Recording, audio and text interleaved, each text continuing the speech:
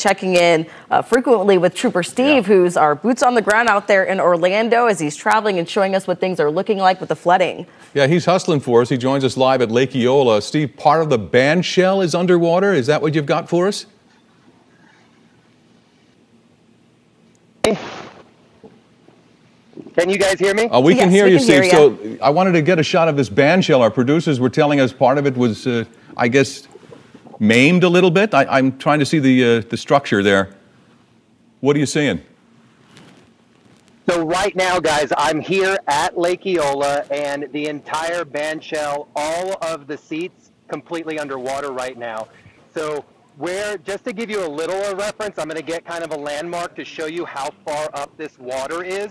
Look at this. These are the memorials and the plaques here that are dedicated by the mayor and all that. This is how far the water has come up, to include even the walkway area. The entire sidewalk around Lake Eola is at the level of the lake.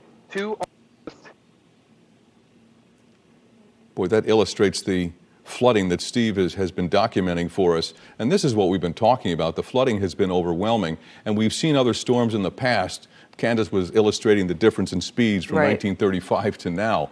But what about that flooding? And Steve, can you hear us again? I want to go back if he's there. Oh, great. Was the structure, the band shell itself damaged, or just you have this overwhelming flooding? I see behind it looks like a small lake there. Yeah. Right, so I'm going to walk over towards where we normally light the Christmas tree, where the morning team right here is where we usually get to light the tree at. I cannot walk over to the amphitheater because of how high the water is. It would be up to my waist at that point. Wow. I've seen fish already out here swimming. It is rather interesting to see, even to where some of the schools bring the recess kids out here at Lake Eola during the daytime, completely covered, 3 to 4 feet of water. And then Kyle, I'm with one of our creative services members, we're driving around, and all you see, trees down, lights down. But this is the thing, guys, I am seeing, and you know what I'm going to hype on.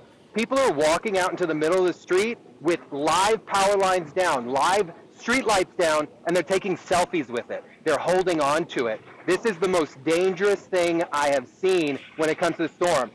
You got firefighters all over Central Florida trying to respond to calls, help each other out, and there's people out here proactively almost putting themselves in danger. Please, don't do that. We understand that you got to be out and about, but now's not the time. It's still pretty windy out here occasionally. We were just by the courthouse, and the wind coming down Orange Avenue was so intense. What blows my mind, I'm going to just turn the camera around here and show you something. Look how deep this water is. I want to look at that. I'm going to zoom in just a little bit here so you guys can, it's on to the stage. And to give you some perspective, on to the Lake Eola, the seats go down at an angle there.